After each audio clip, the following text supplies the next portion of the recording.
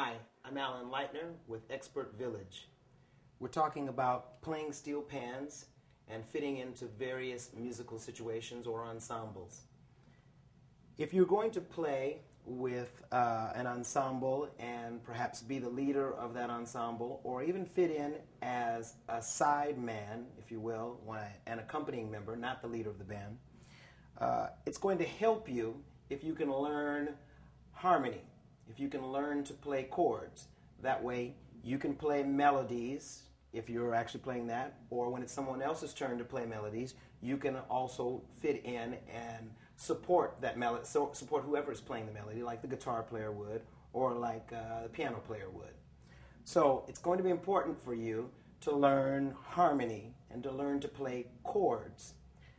It's a little tricky, and it takes some time, and it does take some know-how, but starting out learning a scale would really help.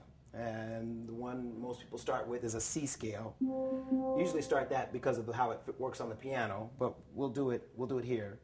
C, D, E, F, G, A, B, C.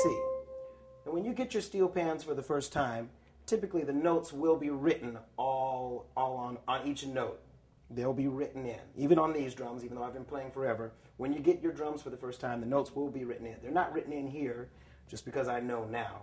But I'll just do that scale again really quickly. That's C scale, C major scale. C, D, E, F, G, A, B, and back to C. B, A, G, F, E, D, C. And that is C, that's middle C on the piano, if you were to go there. The easiest way to begin experimenting with chords is to play every other note in that scale. Starting on the first note, the C, the second note was here, D, and then the third note was E. So if I played the first and the third, or every other note, together,